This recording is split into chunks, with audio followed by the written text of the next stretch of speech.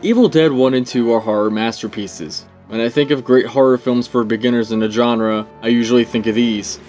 Now, I would count Army of Darkness, but that's more of a fantasy action comedy rather than a horror, though it still has some elements of horror in it. Keep in mind, this is coming from somebody who loves all three films and the TV series, Ash vs. the Evil Dead.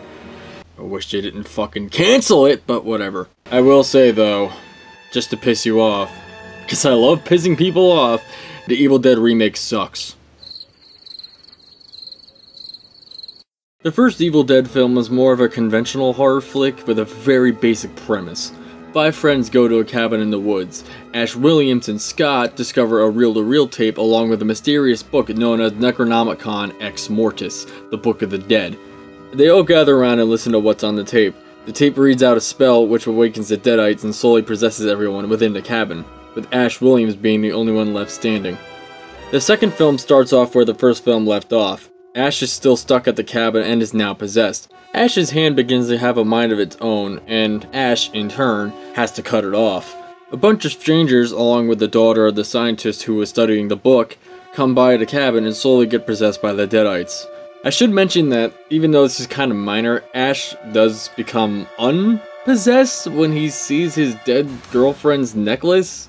I don't know how the fuck that works, but fuck it, who cares? Ash begins to fight and dismember the Deadites, becoming the chainsaw, double-barrel, shotgun-wielding motherfucker we all love.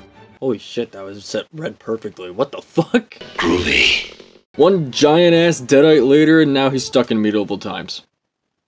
Fuck! Ash Williams is what makes this series what it is. Without Ash, this series would be... This is why the remake doesn't fucking work! These films were very innovative in terms of low-budget effects and filmmaking tricks that we kinda take for granted. For instance, this film heavily implemented shaky cam that wasn't fucking dog shit. Also, the editing is just fantastic. I mean, look at this.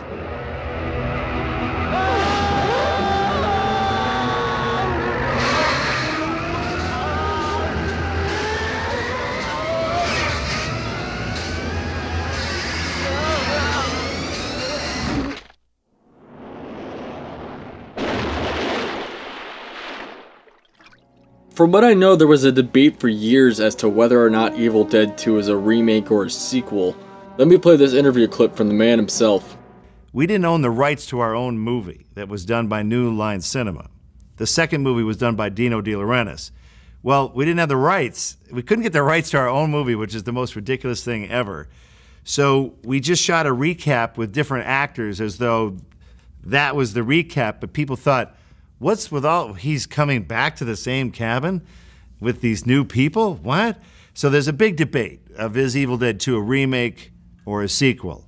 It's a requel. You know, it's whatever you want to call it. So if you really want to do it right, you take the first Evil Dead up to where the evil entity hits me, go right into Ash being thrown through the trees. It would all make perfect sense. Now, I am going to admit, I did have a hard time trying to write some negatives, only because I tend to just forgive these films because they're just so fun to watch. I guess with Evil Dead 2, the only real negative I have is just the way the ending was executed. It's rather sloppy. I mean, I will give them the excuse that they still had a relatively low budget, but it doesn't even work in terms of connectivity with Army of Darkness. And in terms of Evil Dead 1, the other characters other than Ash and Linda just feel kind of bland and forgettable. It's really the only real negatives I can find with Evil Dead 1 and 2. With Evil Dead 1, the effects are kind of understandable, but with Evil Dead 2, ugh. Both of these films are definitive horror classics, and if you haven't seen these films, get out of your fucking rock. There's a billion releases of these films. Speaking of which, I'm gonna tell you which ones to get because there's so fucking many out there, I think it's kinda crazy. For the first film, get the Ultimate Edition or the Blu-ray. For the second film, get both the Blu-ray and the DVD released by Anchor Bay in 2000. This version has both the open matte and widescreen ratios of the film.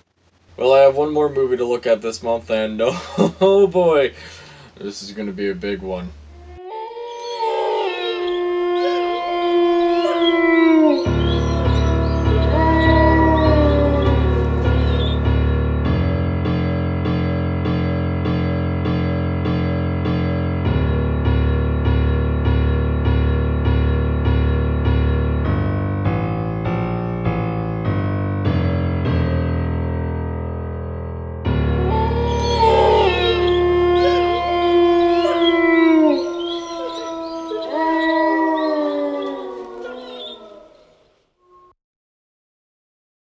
If you enjoy our content, then please consider supporting some film snobs on Patreon. Thank you.